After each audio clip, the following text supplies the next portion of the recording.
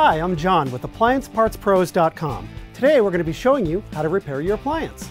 Remember that anytime you work on an appliance, make sure that it is unplugged or the circuit breaker is turned off so there's no chance of electrocution.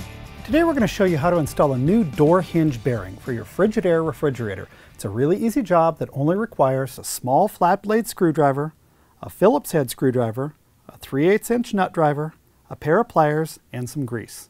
When you open the package, you'll get one new hinge bearing.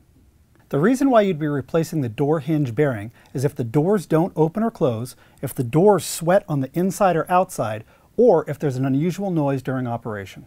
Start by turning off the water supply to the refrigerator, and then open the front doors so you can access and remove the lower toe panel. To remove the toe panel, simply pull on the plastic panel.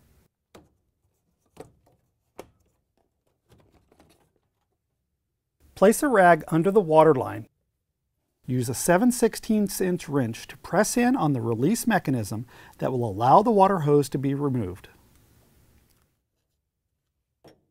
Now, close the two front doors. The hinge you'll be replacing is located at the bottom of the door. However, you'll need to access the upper hinge to be able to remove the door to install the new part.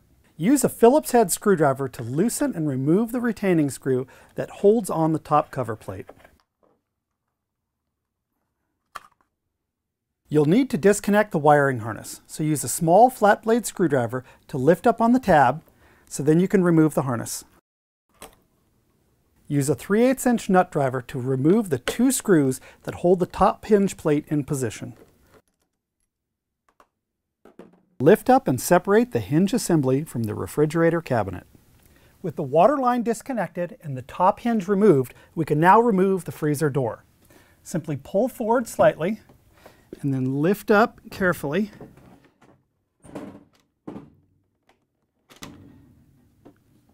Lay the freezer door on its side. At the bottom of the freezer door is the hinge bearing. As you can see, our hinge bearing is broken and needs replacing. To remove it, use a flat blade screwdriver. If the removal of the part is difficult, you may need to use a pair of pliers. Here is the new hinge bearing next to the old one. If you already have the new part, great. If not, you can get it at AppliancePartsPros.com. Position the new hinge bearing so that the water tube goes through the center. Then, carefully slide it forward and press it into the bottom of the door. Add a dab of grease to the new hinge bearing to reduce friction when opening. Afterwards, you can turn the freezer door upright, reinstall the freezer door. Before you put the door in place, reposition the water tube so it goes through the opening in the hinge. Then, carefully set the door down on the lower hinge assembly. Before installing the upper hinge, be sure to realign the door. Position the top hinge in the door, and then thread in and tighten the two retaining screws.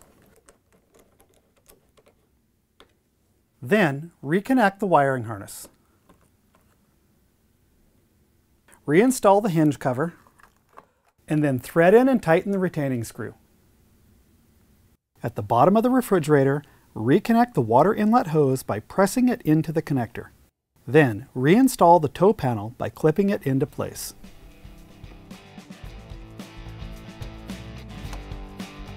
Reconnect the power cord, turn on the water supply, check for any leaks, then the refrigerator should be ready for use. Thanks for joining us for another successful repair brought to you by AppliancePartsPros.com.